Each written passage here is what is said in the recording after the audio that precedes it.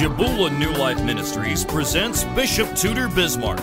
Bishop Bismarck is an apostolic voice to the nations with a clear message, building God's kingdom and empowering God's people. Today's teaching will unlock some kingdom principles that will give you access to the life God originally designed for you to live. You will be challenged to possess the promises of God for your life. And now, please join Bishop Bismarck for this dynamic message. We're going to deal with levels of authority. I want to deal with the prophetic and levels of authority from some sort of an angle. Romans 13. Let's go to Romans chapter number 13, verse 1. Let every soul, say that. What does that mean? It means every person. Let every soul be subject unto the higher powers. Say the higher powers. For there is no power but of God. The powers that be are ordained of God. The Douay-Rheims Bible says, let every soul be subject to the higher powers, for there is no power but from God. Those that are ordained by God. The Darby Bible translation, let every soul be subject to the authorities that are above him. Let every soul be subject to the authorities that are above him. For there is no authority except from God. For those that exist are set up by God. I love that version. That's a great Bible. It's a great Bible. The World English Bible. I think I have 17 versions of the Bible here. The World English Bible. Let every soul be in subjection to the higher authorities. In subjection to the higher authorities. For there is no authority except from God, and those who exist are ordained by God. Everyone say, every soul subject to the higher powers or higher authorities. All right. The Young's literal translation, let every soul to the higher authorities be subject. For there is no authority except from God, and the authorities existing are appointed by God. I like that version too. What is authority? Authority comes from the word author. Author. And an author is an originator. Jesus is the author, the originator, and the finisher of our faith.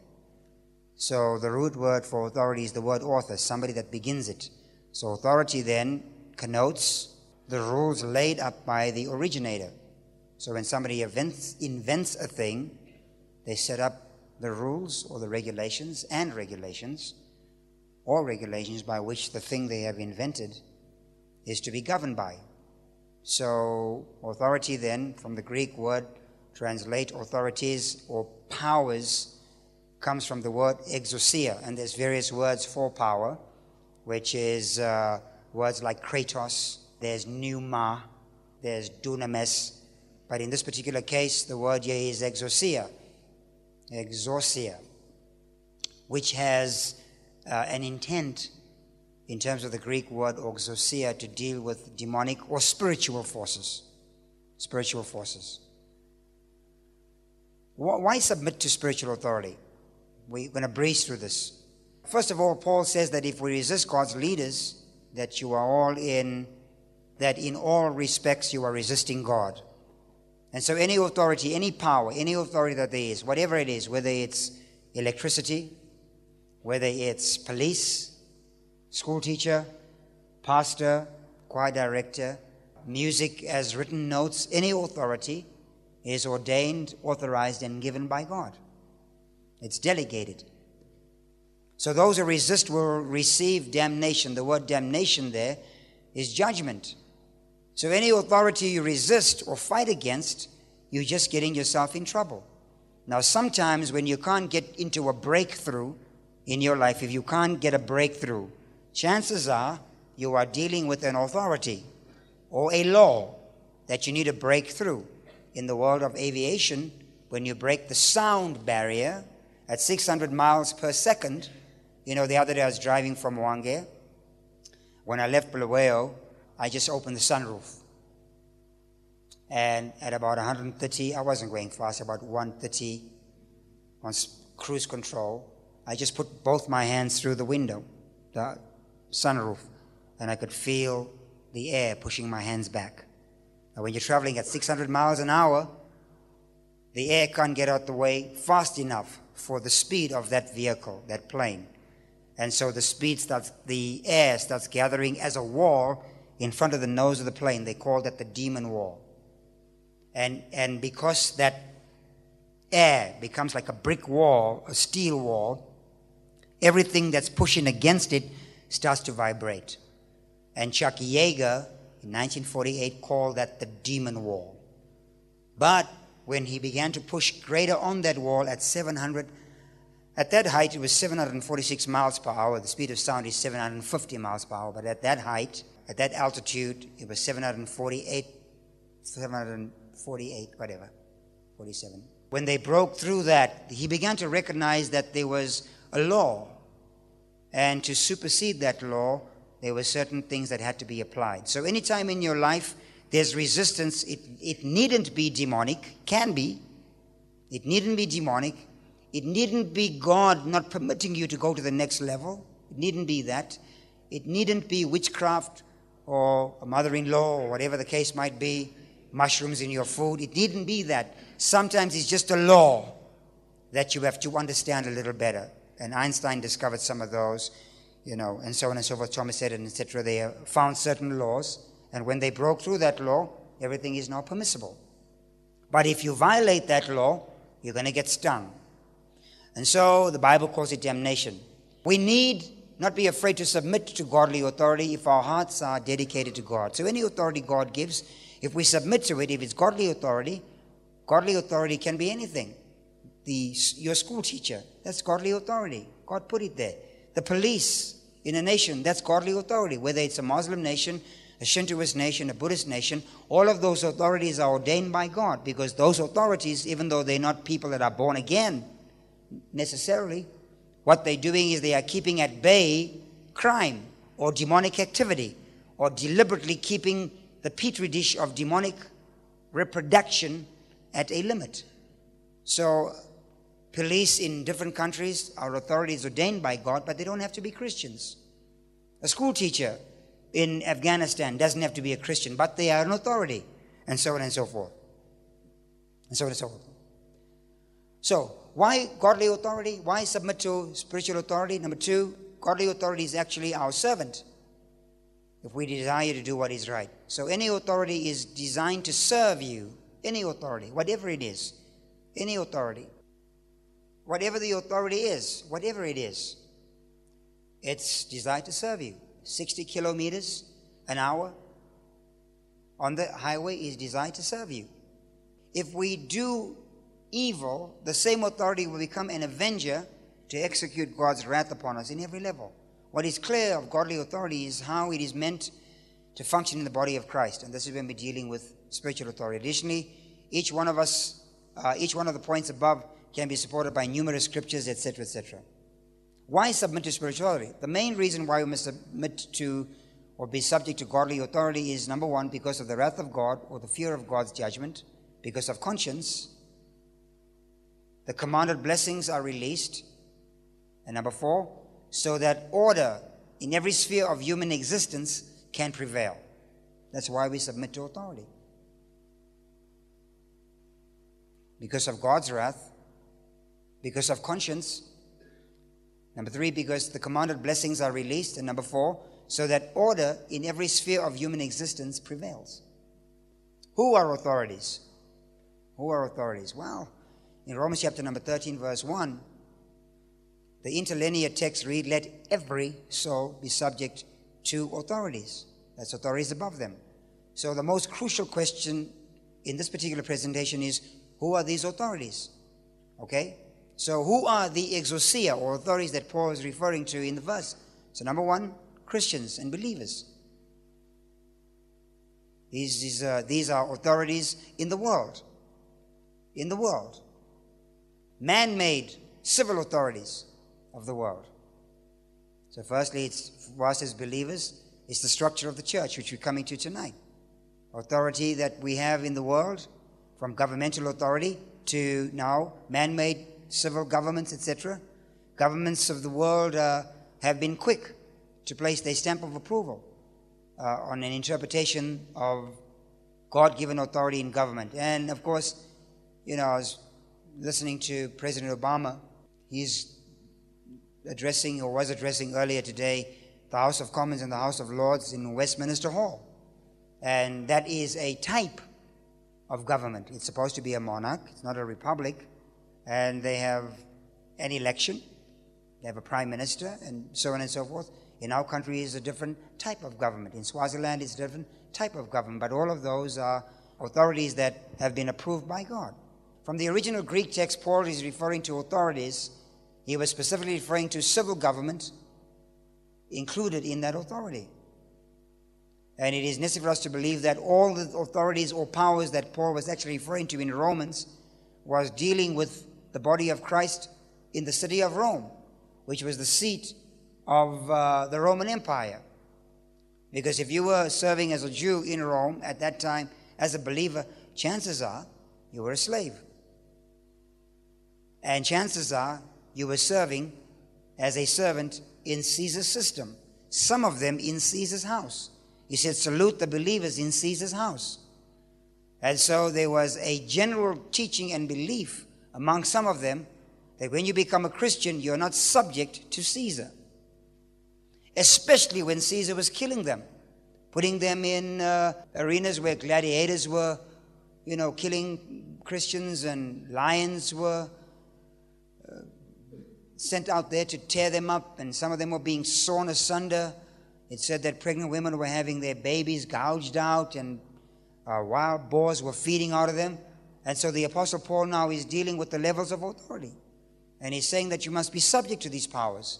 And it's very difficult for a believer to think that Caesar, who was doing some evil things, that he was ordained of God. It's very difficult to come with that. So Paul was dealing with some of that.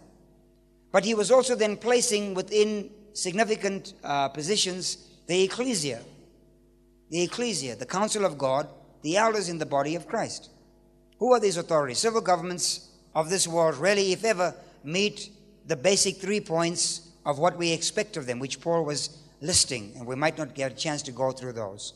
Who are these authorities? Number one, rulers, those that God has placed in authority to administer the kingdom over the invisible world, the visible and the invisible world. And they range from all kinds of things. Okay? So we have godly and perverse authority. The devil has authority in the world, but we don't subject ourselves to his authority. He's a higher power, but we don't subject ourselves to his authority. We subject ourselves to God's kingdom authority. God has his own government, which operates under his authority. It's the kingdom of light versus the kingdom of darkness. As his followers, we are expected to submit to that authority which is invested in his leaders. Now we're going to deal with some differentiations here in a minute, okay? When we're dealing with levels of authority, if we get there. Models of authority. Paul gives us a list of different models that were listed of authority. Okay, we're going to God's authority now. We're just breezing because of what I want to get to, all right? Paul gives us a list of 5 things that exist in terms of authority. All of the lists are different, and so in these lists, there are a number of specific authorities that are common. So the first one we'll find is in Romans chapter number 12, 6 to 8. There Paul lists 7 different authorities or gifts. The second list Paul lists is in 1 Corinthians chapter number 12, verse 8 through 13 actually. And there he lists 9 different gifts, charis gifts. Number 3, 1 Corinthians chapter number 12, 28 through 30, Paul lists a group of 8 there. I like this one because it says, and God he set some in the church, firstly apostles, secondly prophets, then teachers, then he begins to list miracles, etc., etc. The fourth list is in 1 Corinthians chapter number 12, verse 29. In that verse, in that series of verses, Paul lists a different 7. Ephesians chapter number 4, verse 11, Paul lists 5. Everybody say 5. Everybody say 5 again. Apostles, prophets, evangelists, pastors, teachers. Now watch. Let's look at some of this list. With all of these lists of these various scriptures that we put together, the apostle lists them as apostles, word of wisdom, prophets, ministry of prophecy, word of knowledge. Now what we're trying to list them in is in the order of some of their importance. Faith, evangelists, teachers, exhortation, miracles, healing, pastors, gifts of giving, ruling and governing gifts, diverse tongues, helps, gifts of mercy, interpretation of tongues, discerning of spirits. All of these listing of gifts, which are both charis and ascension gifts of empowerment, all of these gifts fall into the category of authorities. Okay, just work with me. We're breezing now. Okay, the Apostle Paul begins to deal with, in Romans chapter number 12 and verse 4, he begins to deal with certain things concerning powers that are good and powers that are given to serve us. So then we have rulers, now we have powers that are servants. These authorities are servants. Everyone say an authority is a servant. Every authority. Say it. Every authority is a servant. Say that. Say the whole thing. Say that again. It's never meant to be dictatorial. It's meant to serve. Every authority, in any area, in any capacity, is meant to serve. If a person is a doctor, medical doctor, that authority is meant to. A policeman is meant to. An educationalist, a teacher, or a professor in school is meant to. Any authority. The president of a country, a cabinet minister, a government minister, a senator, a governor, a provincial leader, a district superintendent, a general superintendent, a presbyter, a bishop. All of these are meant to. The one that is greatest among you is the servant of all. So every authority is meant to serve, whether it's an authority as a husband, a father, a wife, a mother, a grandfather, a grandmother, an authority on the keyboards, an authority on the drums, an authority in the soprano section. Every authority is given to serve. Say that. Every authority is given to serve. Now, if you've ever been given authority in any area, it's never ever to lord, it's always to serve. My dad used to cut hair. He was a barber. My dad cut hair for years. You know, he always did our hair.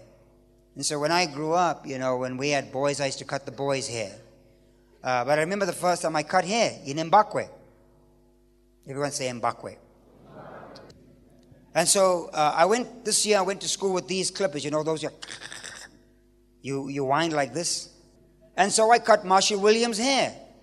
And I thought I gave him a good haircut. But Shamuri, when I look back, it was they named him Peches. Because it was, I thought it was a great haircut. And so I was trying to create some business in the boys' hostel.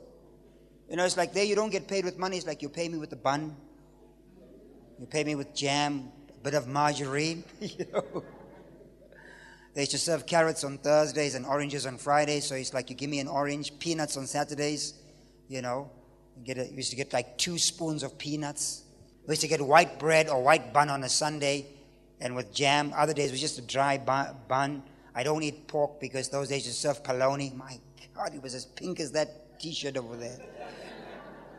Traumatized. And then because I went to a Catholic school, I gravitated towards a convent girl. Amen. So it's Father Chichi and Sister Chichi. Amen.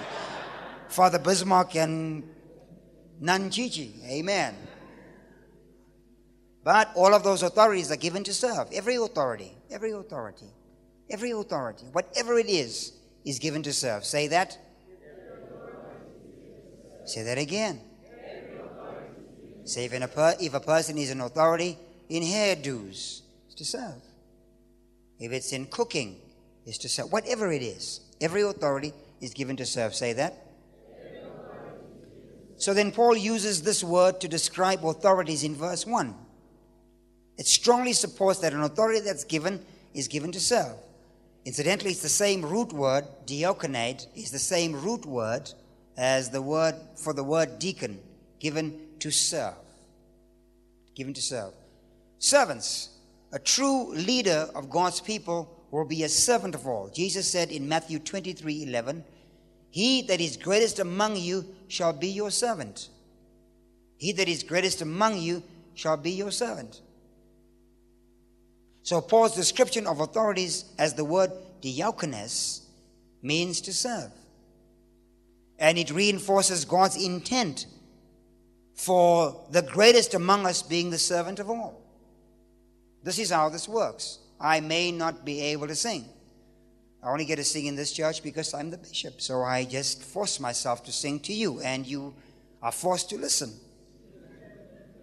There are certain things, everybody in this room, every person in this room is inferior to me in some way. At the same token, every person in this room is superior to me. The person on your left and on your right is inferior and superior. Say to the person next to you, you are inferior and you are superior.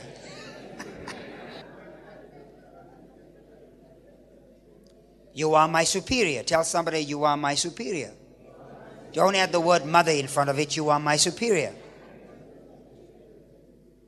So in the areas you are my superior, New Life's Got Talent, that's where your gift then doesn't lord, but it serves.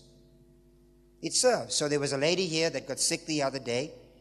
We prayed for her because that's what I do. And of course they checked out her medical condition, and a doctor did that. You definitely don't want somebody that is a mechanic checking on somebody that fainted, because he'll be like tightening her nose with the pliers. So the person that's the Mercedes dealer, his gift serves. It's the chiefest among us. But that same person mustn't cut hair. So you don't want somebody that works on ears to prescribe your glasses, etc., etc. Because we could have a problem. So the chiefest among us must be our servant. And if we have the sense, even as the bishop of the church, when somebody gets up there to do what they do, we'd have the sense to step aside and let them serve, because their gift is the authority. Everybody tell somebody, you're my servant. And tell them again, I'm your servant. God's original intent for authority was to bless others. But man corrupted that authority to meet his own greed, to meet his own avaricious greed. And it turned out to be lecherous greed, turned out to be treachery. And so in the corrupting of authority, we now have manipulation, which is the root of witchcraft.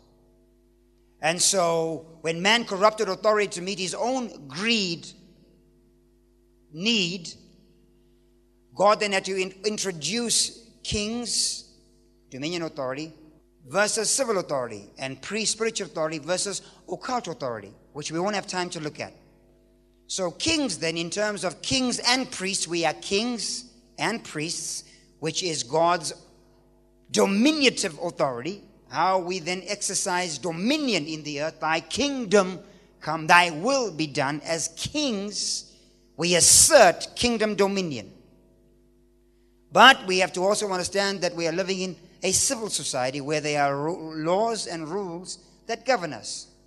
At some point, civil authority ceases. That's why the Bible talks about brothers and court. We're not going to go there now. And then we have pre-spiritual authority versus occult. The Bible says we have been made kings and priests before our God. Revelation 5, chapter number 10, and also Revelation 18, verse 2.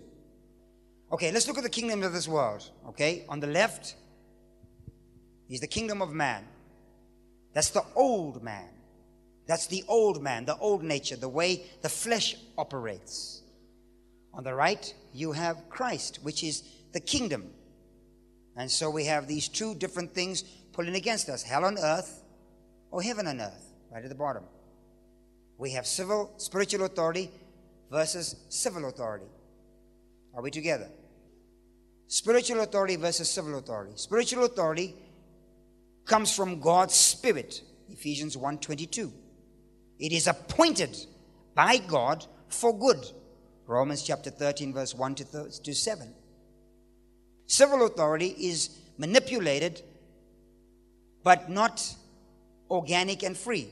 So generally what civil authority does is, it's not evil, but what it does in preference to the kingdom of God, it leans towards serving the interests of man as opposed to serving the interests of Christ. The reason we have to have it is because man is unruly. And there are people that will never be born again, so we have to have contracts.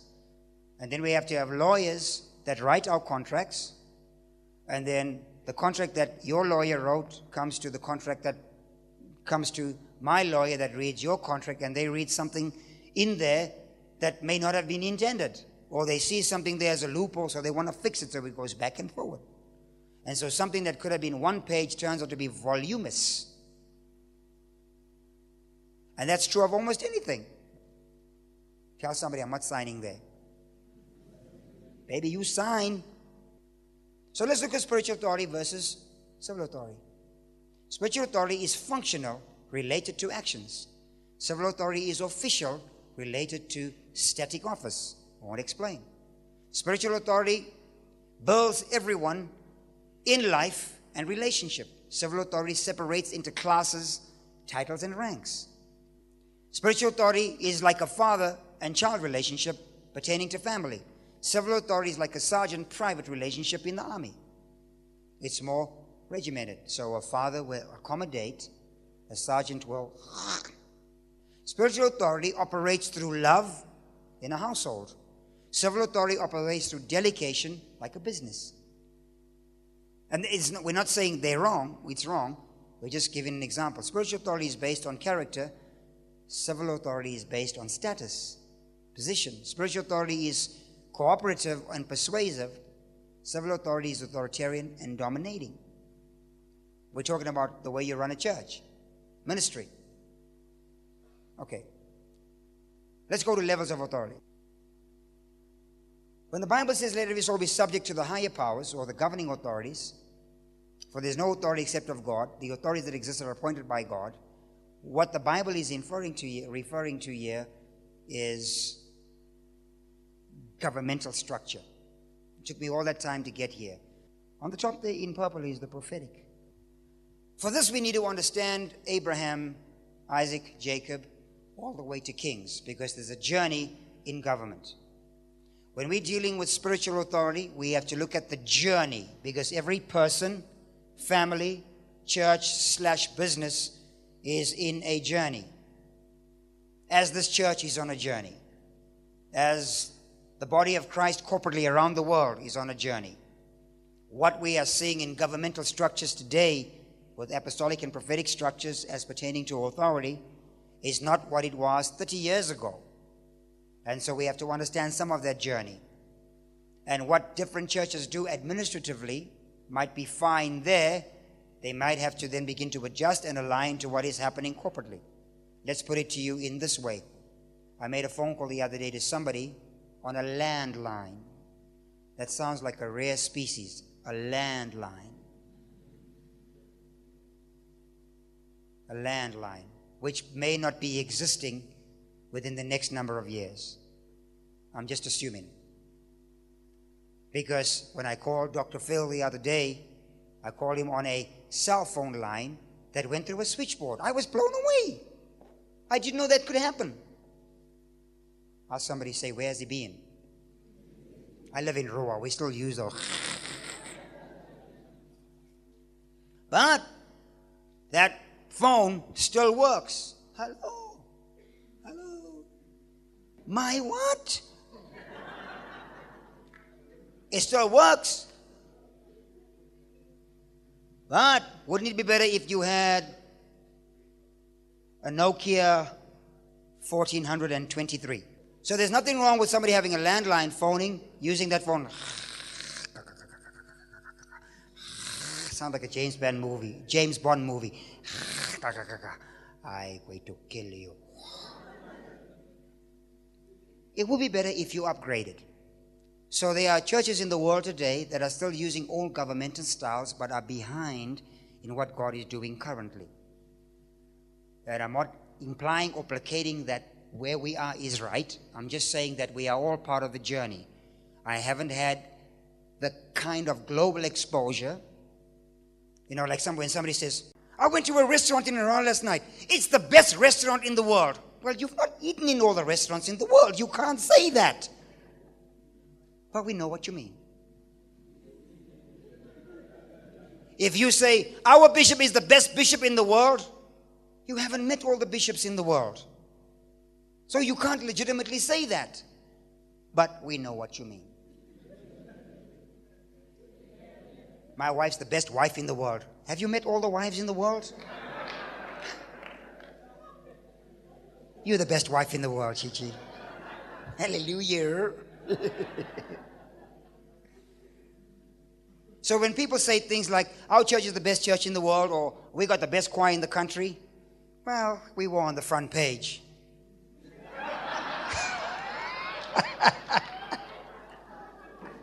Mandla, it meant something else, Mandla. So let's look at some of this journey. I am the God of... Say that again. I am the God of... So under the Abrahamic covenant, there was a different governmental style. A different governmental style. And we see how Abraham enforces that when he's living with the 318 soldiers, Genesis 14, in his household. And he comes into covenant with God. And after they are circumcised, all the males in the house, we see how Abraham structures his house with the various levels of servants. Abraham changed his staff 10 times because of the progression of where he was going. Then comes Isaac. Isaac's governmental style was different too. Then we have Jacob, who has 12 sons. His governmental style is totally different. And so what we have from Jacob now, we have then the 12 tribes of Israel. How many tribes in Israel? How many tribes in Israel? Joseph was split in two. Levi was taken out to become the priesthood. Joseph was split in two to accommodate Manasseh and Ephraim. So when you read the blessing of Jacob on the sons and the blessing of Moses on the tribes, the blessing of Moses in Exodus, Deuteronomy 33, he leaves out Simeon. Simeon is left out completely. And there's historicity in that. There are cultural reasons for it. In Judaistic law, there are reasons why Simeon was left out. But he is included in the blessing of Jacob. And he's told he's a mean spirit. And so there are different dynamics in those particular blessings. But generally, how many tribes in Israel? How many tribes in Israel? How many tribes in Israel? All right. So it's a different governmental style. We see now, after the children of Israel go and live with Joseph, and they live in Goshen, and they're there for 400 years after a Pharaoh who doesn't know Joseph imposes slavery on them. The slavery of 430 years, which we see in Exodus 3, verse 16, during those years of adverse conditions, difficult slavery, the governmental style changed to where now, while we are in slavery, as we begin an underground resistance for liberation, we are now going to have a hierarchical system within tribes. It's not formal, it's informal. What kind of government do you have? Informal. What kind of government do you have? It's not formal, it's informal.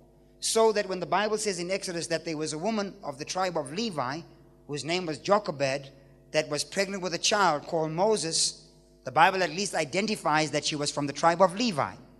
But it was informal.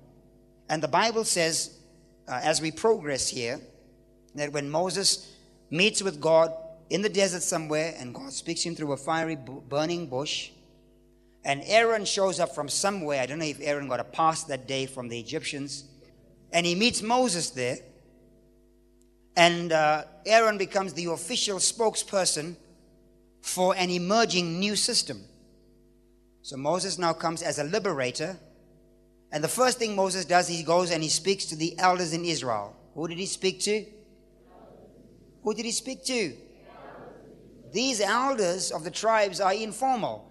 They just emerged during the 400 years. Everybody knew who they were. Now watch, let's go back. When Joseph invited his brothers and his dad to live in Goshen, all the brothers were alive, every one of them. They were all alive. And the scripture lists their sons. So they were all princes. So when did they stop becoming princes? When did they stop becoming princes? Because the more they had kids, the more unprincely they became. But amongst them, they knew who was the elders and who were not the sole elders. Are we together? Are we together? All right. And so Moses then addresses the elders. It's a different governmental style. So that is pre-Egyptian slavery. Then we have Egyptian slavery, 400 years. Now we have post-slavery. Say that. Say that again. In post-slavery, here comes Moses. He's got Aaron. And he's working with the elders. He gives them the instruction. He gives the demonstration. And they leave. Notice that none of these elders are mentioned.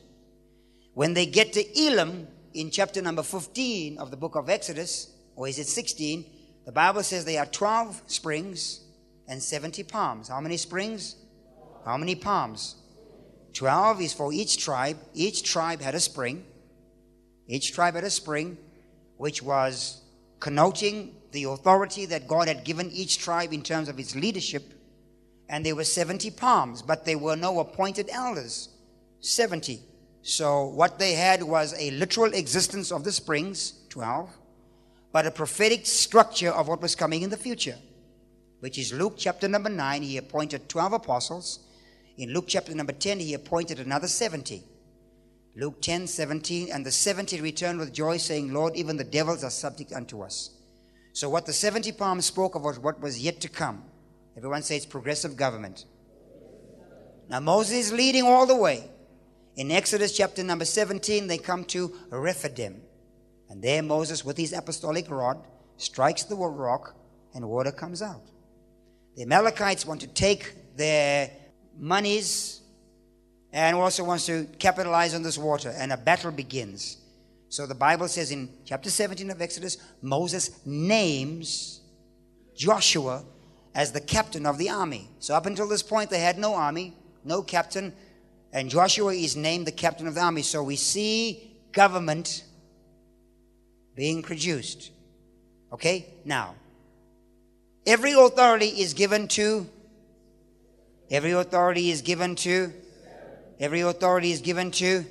so when Joshua is appointed, he's appointed as the captain of the army, but he's given to Moses now, who is at the young old age, the ripe old age of about 85, goes up a hill and he sits up there checking out the battle. He's checking out the battle. And so when he lifts up his hands, you know the story, Israel starts prevailing. When he puts down his hands, the Hindu will start knocking those heads. I mean, here they're coming down from the golden height. Boom, boom, boom. Lift up your hands. Ooh, riots in Syria. Put down your hands. Riots in lift up your hands. Everyone say, lift up your hands.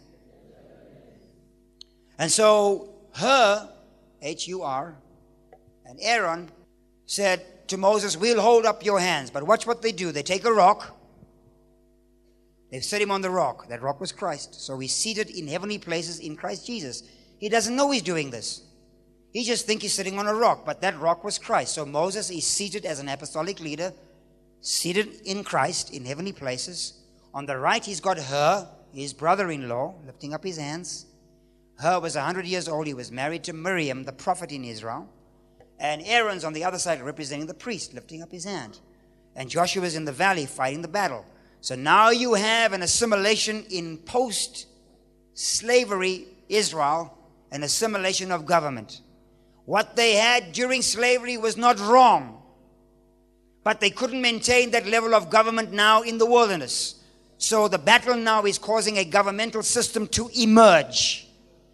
The struggles force us to go to the next level of governmental structure. Acts chapter number 6 and 7 releases deacons and calls for elders, etc., etc. Everyone say government. Say prophetic government. And so immediately after, in Exodus 17, you have the formation of this. In chapter number 18, Jethro then says to Moses, you can't be talking to everybody. You can't be counseling with everybody. What you need is to appoint captains of thousands, hundreds, fifties, and tens, which Moses does. So he now creates another tier of leadership in their structure.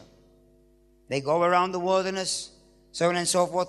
They come now to Numbers 11. And God says, I'm going to take what's on you, Moses, and put it on 70 elders. And the Spirit of the Lord comes upon the 70 elders. So you now have another tier being added. This is a wilderness structure. What is this? It has the assimilation of apostolic and prophetic. It has the assimilation of that. See, they're moving through the wilderness, and this is how it's being led. They build a tabernacle. Tabernacle's in the center. The tribes are on the side. And they told how to march through the wilderness. They're marching like a cross on the move. Because the way they were laid out in their tribes, Judah's in front and Dan's at the back. Judah leads the way. He inhabits the praise of his people. Dan will judge his people. So what praise and worship breaks through, after every praise and worship session, after every praise and worship breakthrough, there has to be the judgment of Dan to judge what we've broken into. So as they're marching through now, there's a governmental structure that's constantly being rolled out. Everyone say government. Say that again. Now, here's possessing the land structure. Here's possessing the land structure. Notice, when Joshua goes into the promised land, he does not go in with Moses' structure. He goes with the priests in front. Who's in front? What are they carrying? Not lunch. What are they carrying? They're carrying the Ark of the Covenant. Where is the Ark of the Covenant? Why is it on their shoulders? Because the Bible says in Isaiah 9:6, and the government shall be upon. So now you have a different governmental style emerging. A different style emerging. So when the priests touch Jordan, the government then causes everything that's in opposition to roll back. Isaiah 16, 3, 4, 5, and 6 says that the tabernacle of David, which is the Ark of the Covenant in essence, is governmental. So now the priests are introducing a different governmental style. So everybody following behind now knows Joshua's our leader, but he's walking behind the priests. Watch. When they take Jericho, who's in front? The priests. What are they doing? They're carrying the Ark of the Covenant. What's behind the Ark of the Covenant? Priests blowing trumpets. They got 7 trumpets they blowing. So you now have a different governmental structure emerging under Joshua's leadership and Caleb's apostolic anointing. The two of them, one from Ephraim, one from Judah, the two of them have the priests leading the charge and possessing the land. So you have a different governmental structure. Nearly there. Let's go to the last one. From Joshua, we then have judges. We have judges. Because now the land is being settled. We now have judges that are going to start transitioning to God's intent. Judges, there were 14 judges. Each judge representing a 14 of the generations that are spoken of in Matthew. From Abraham to David are 14 generations. From David to Zerubbabel are 14 generations. From Zerubbabel to Jesus are 14 generations. So the judges now are going to represent the generations. 14 judges. The most famous of those are Gideon and Samson and Jephthah. And there's Ehud and others. Deborah. These judges now are going to lead Israel in transition from Joshua to kings. God's intention is kings. Going somewhere. Let's watch this now. In the book of Ruth, from Bethlehem, we have 2 young people who are in the middle of a famine, and they take their boys and they go to Moab because there was bread in Moab. Watch. They left Bethlehem, the seat and the birthing of government. They left that and went to Moab. and tried to adapt a system of government that was not God's intent. It was not God's intent. And so the old man, who represents apostolic leadership that's out of order, dies there.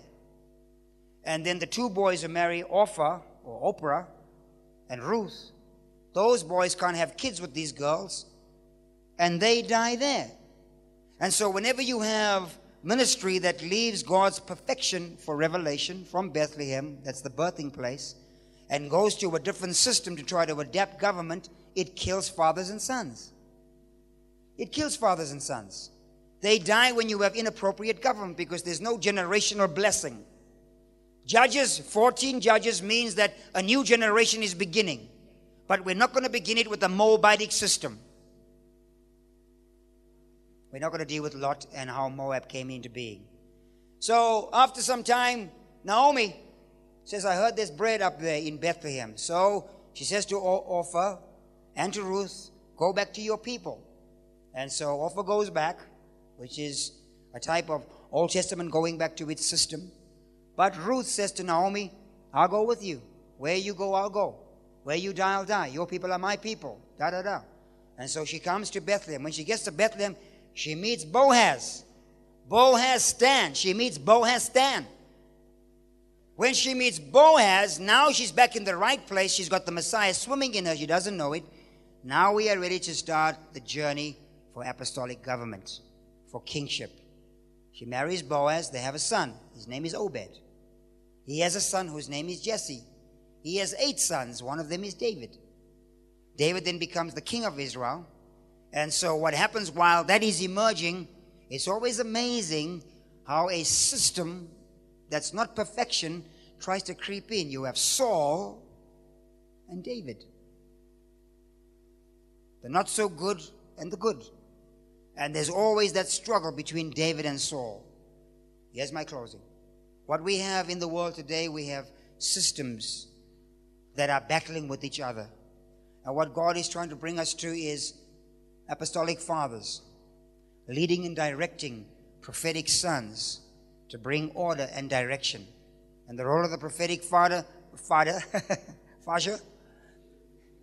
is to ensure that the sons that are coming up are living in authority, in submission, not to them only, but to God's intent, to God's purpose. So what we try to do in your lives is to release in your lives what God's intent is in terms of apostolic authority. So when David comes, he's going to represent what we now call the tabernacle of David, which is government. And so when we're dealing with levels of authority and submission to authority, we have to look at God's intent. So with all the kinds of things emerging all over the place, in Harare included, ministries emerging in the United States, and so on and so forth, what we want to know is, are people being in alignment with apostolic authority? Are they serving in a governmental anointing? Are they working with that? Now, anybody in this church can start a church. It's a free world. But if you're not in alignment with apostolic authority, then you're going to get yourself into serious problems. Because what will happen is you'll have an Absalom, you'll have Tamar, you'll have all these boys just running, ransacking the whole place. And it's going to take generations to get a Solomon to bring order back. Wisdom through Proverbs and understanding of Ecclesiastes to bring it back in order. And so, if anybody here, for whatever reason, feels you want to start a church, or have a principality, or develop a kingdom, you have to do it in the right manner because you are subject to the higher authority. Because you can't be here and establish an authority if you're not subject to an authority. Kuda's got a great preaching gift. He's a great kid. Awesome man. Someday he'll probably pastor a church. But you can't just jump out and go start a church here. Because what are you under? If you're not under anything, you are under then damnation. If you're not under something, you are under damnation. And it's just a matter of time. Just a matter of time. This is true of everything. It's true of everything we do. So if you look at the tracking of the way God does things, let's read one more scripture. Let's go to the book of Deuteronomy, chapter number 33. Deuteronomy 33.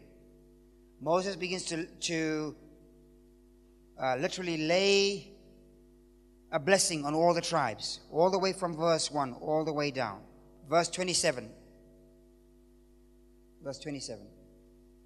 In the conclusion of the last tribe he's speaking to here, he says, the eternal God is thy refuge, and underneath are everlasting arms.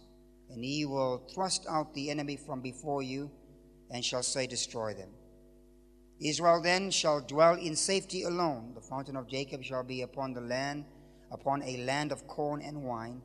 Also his heavens shall drop down dew. Everyone say, a land of corn and wine. He had told him it was a land of milk and honey, but he's saying it's a land of corn and wine. Corn is revelation. Wine is spirit, which is spirit. And heavens are going to be open over your head, and Israel will be happy. And who is like unto you, O people of Israel, saved by the Lord? And he lays a tremendous blessing on this entire nation. Now, after he does that, let's go to chapter number 34, verse 7. Moses was 120 years old when he died. His eye wasn't dim, which means Moses still had a clear eye for revelation. He wasn't blind. He wasn't wearing glasses. Moses could see clearly. He had the gift of revelation. His eyes were not dim, and his natural force wasn't abated. Moses was 120 years old and ran up a mountain. He's 120 and he's running up a mountain. He's leaving guys like Clive and them behind. And the scripture is very clear. Verse 9, and Joshua the son of Nun was full of the spirit of Moses. Verse 9, Joshua the son of Nun was full of the spirit of wisdom. Why? Why? Why? Why was he full of the spirit of wisdom? It wasn't because he was 85 years old and had gone through all of this and he had gone through a wilderness and because who did what? He said, Israel, you're a great nation. There's none like you. Corn and wine's coming to you. The heaven's going to open over your head. With all of those great things, all of those things that God said will happen to you, they couldn't do it without Joshua. And Joshua couldn't do it without a man whose eye was clear. His eye was clear. He could see in the middle of the night. He was trained by his father-in-law, Jethro, a Moabite, and their gift was to see in the night. They had luminous vision. Moses could see clearer than any person in history. Look at the books he wrote. And if you don't have a father whose eyes clear, there's a problem. And whose bodily strength, he's not talking about his physical strength. It's a metaphor. If you have a hungry father, you have trouble. Hungry fathers are problems. If you are serving a hungry father, you'll be paying offerings all your life. They take stuff from you. Hungry sons are a problem because they'll fellowship with pigs. Ask the prodigal son in 15 of Luke. The father wasn't hungry. When the hungry son came home, the father was waiting for him. Gave him a ring, gave him a coat, put shoes on his feet, laid his hands on him, and said, what is mine is yours. And when the son was out there, he said, I know my father's house. I'm a son, but the servants are eating better than people here in Moab. I'm going back to my father's house. So Joshua had hands laid on him by his father Moses, because his eye was clear. Now watch what the scripture says. And there arose not a prophet since in Israel, like unto Moses, whom the Lord knew face to face. Isn't that amazing? Who wrote that? Who wrote that? When did he write that?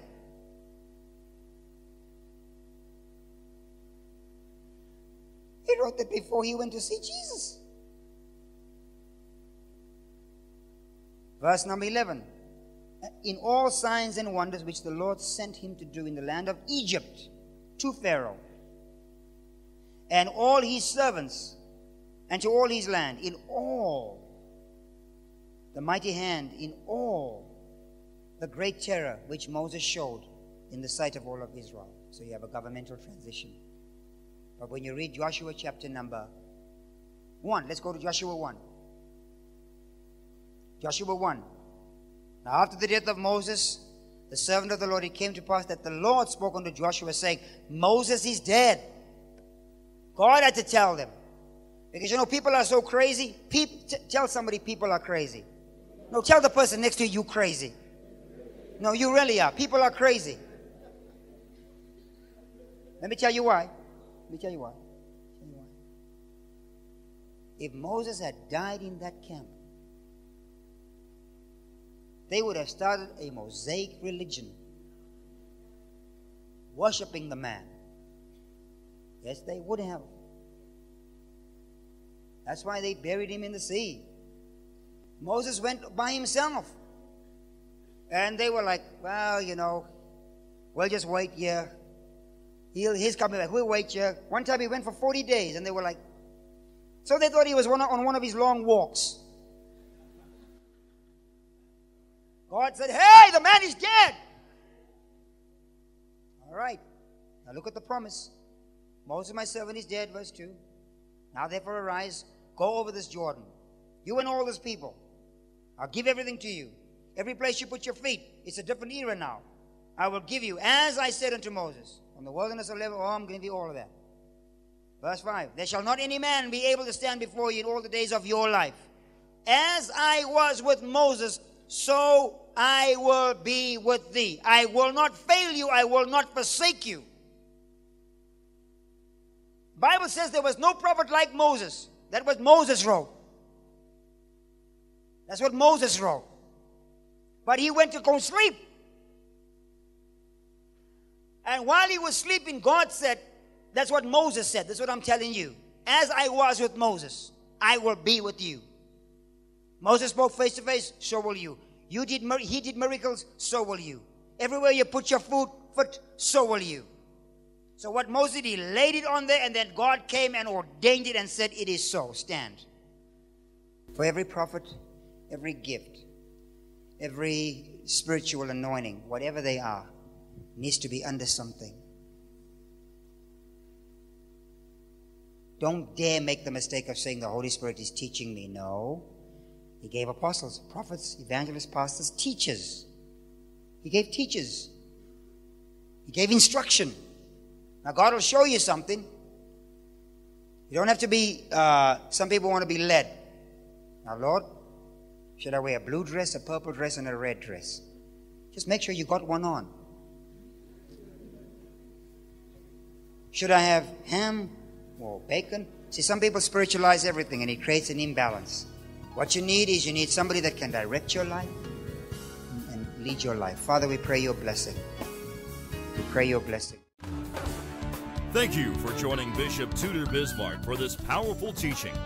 Shabula New Life Ministries is empowering millions of people around the world through dynamic preaching and teaching, humanitarian aid, and many other ministry efforts. For additional information and resources from Bishop Tudor Bismarck, please visit our website at www.shabula.org or call 469-272-7337. We look forward to serving you in the kingdom.